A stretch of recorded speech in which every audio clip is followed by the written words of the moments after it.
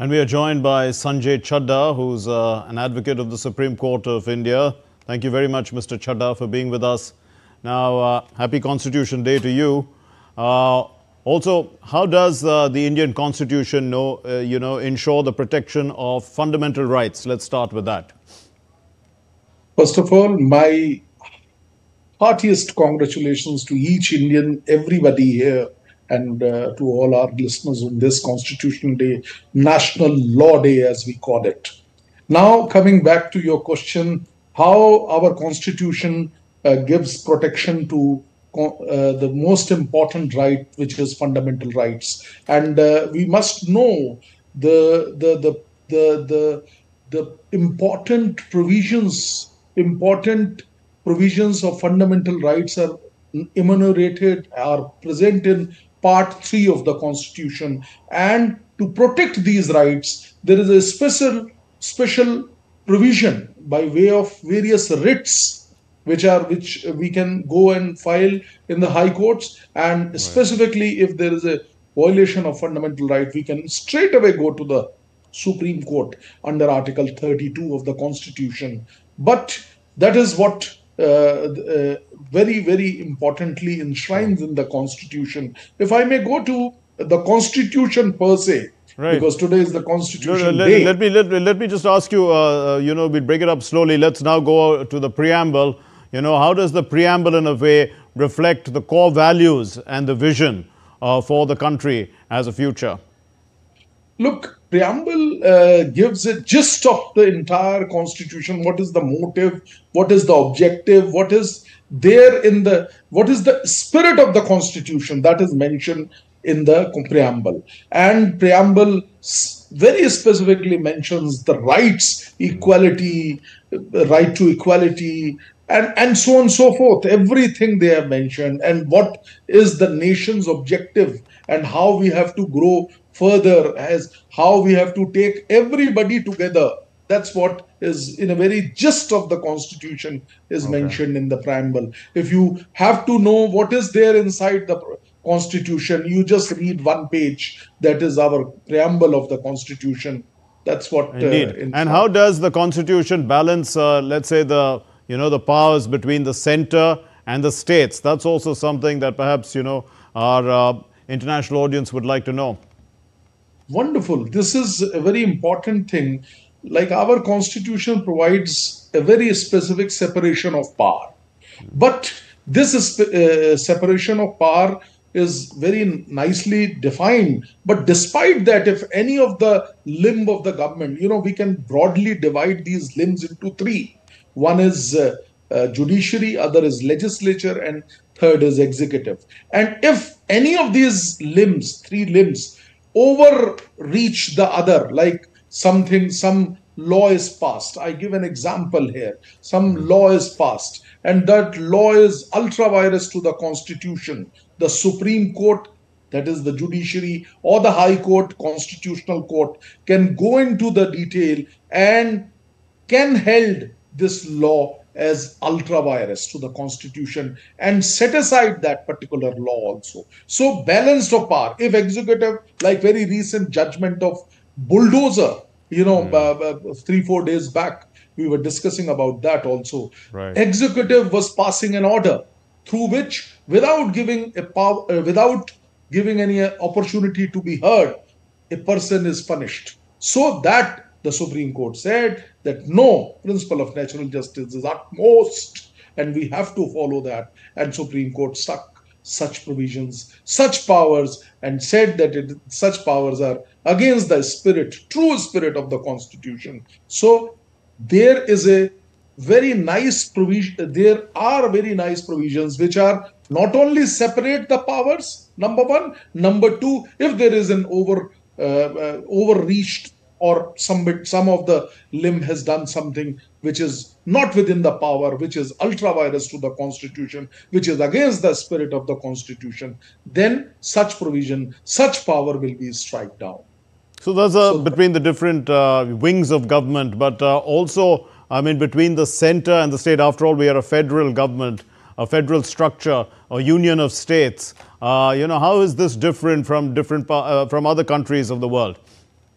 Well, first of all, we have very nicely defined every we have subjects. Let's say on each like central government is there and the state government is there. Both of them have been given separate like lawmaking power is there. So states have their own list, central has their own list, and there is a concurrent list also where Right. both of them can make laws. So a very strict demarcation is made, which is to be followed by all the states as well as by the central government. So very nice demarcation is also given there, which Right. is strict sense of followed always. And once there is any problem, let's say some overreaching is there, then in that case, based upon the situation, judiciary will intervene and can sort out the confusion. So you've clearly explained for us the separation of powers also between the center and the states and the different wings of the government. But let's look at the constitution promoting social justice, equality. We have such a diverse population in our country. How does the constitution give us direction for that?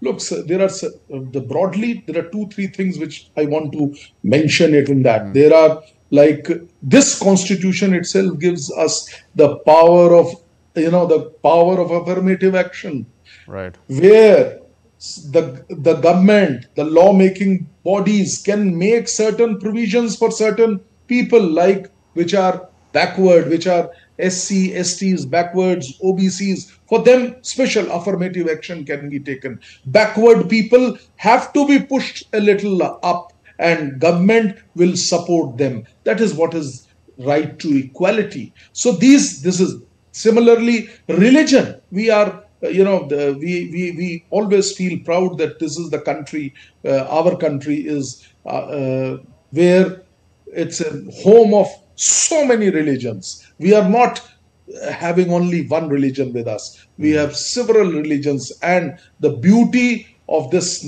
constitution, beauty of this nation is that we all live together, and the constitution give special rights to the minorities, the people who are in less in number.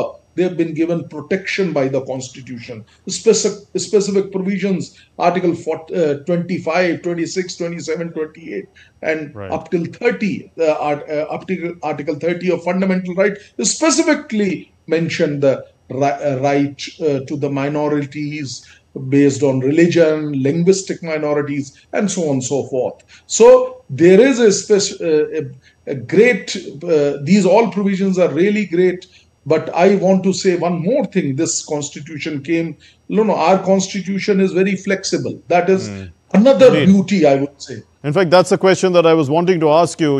Why is the constitution living and progressive as the president has described it today? Is it just the amendment process? Is it the judicial interpretation which gives it some sort of direction? Or, there's also this intrinsic vision which is there, like the directive principles and things like that, which gives it, guides the policy for the future and the laws. Very nicely, you yourself have explained everything. But very nicely, I can say that yes, there are judicial interpretations, there are directive principle of state policies, there is, though separation of power is there, and as I said, that law is a dynamic thing. Law is not static, it will not remain static. We see that technology, digitalization, all has happened so fast and with such a pace that our constitution has, despite all that developments, have kept its pace with it. And we have successfully, by virtue of various judicial pronouncements, we have seen today, if I may say one line, that Right. today the world is drawing its power from our judicial pronouncements, and our progress in like judicialization of the courts, in Supreme Court has done humongous work on that. Sure. And we are on the path of it. We are every day progressing. The data is developing every day. One or the other thing is happening every day, if I may say so. So Indeed. So, what about the Constitution and its accessibility to the people?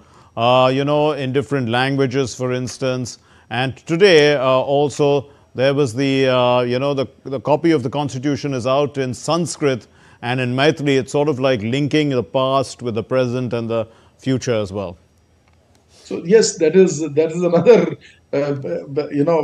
because today is the Constitution Day. So we are on each and every these all these points are really giving us again a happiness that yes, all those languages which are there in the seventh schedule, these languages have been sorry, on in the eighth schedule they are being in all these languages. Our constitution is there today. Prime Minister, our president, vice president, and all leader of opposition, everybody was there on the dais when these two language constitution were opened and released. So that's another beauty, I must say. So that with this kind of documentation, with this kind of reach, that each and every person who's down the line will get to know what is there in the constitution and what are the rights and what are the duties an individual has. So that Right. certainly is a very, very positive thing. Also, there are different people who are called constitutional authorities, and they are all mentioned. Their roles are mentioned in the Constitution, right from the president, down to, let's say, the comptroller and auditor general. There's the election commission. There's the justices of the courts, the governors of states. All these. How would you look at the roles of these people and in trying to let's say, the separation of powers also, and giving them the strength to act independently? The most important thing is this, that none of these officials, be it the highest legal officer of the country, be it all the constitutional posts, they are independent. They are not under any pressure. They work within the given the provisions of the constitution, and they are the constitutional bodies like election commission. Who can think of having election of such a big land mass where such a large number of voters are there? So election commission is there, and it is an independent election commission because of the strength which comes from the prime document, the Constitution of India. So I feel all these bodies, all judicial pronouncements we see dynamic, and many a time we have seen the judgments going against the government. Why it happens, how it happens, how if the government is there, then it should go in favor of the government. No, because of the spirit of the constitution, that what rule of law, what is rule of law, what is how checks and balances we have to adopt. That Right. is what is there in the spirit of constitution, and that is the strength which is provided by our own constitution, I feel. Well, thanks very much, Mr. Sanjay Chadha, advocate of the Supreme Court, for joining us. And I know that you're a chess enthusiast, so let's hope that Gukesh can pull one back from Ding Liren today. Last night I was watching the entire match, but unfortunately there were little quick decisions which he has taken. He doesn't play that. Right. That is not his style, which he So plays. he's coming But back we today. wish Let's him- hope for that. Yes, he will. He will. Right. Okay. We leave it there. Thanks very much, Mr. Chadha, for being with us.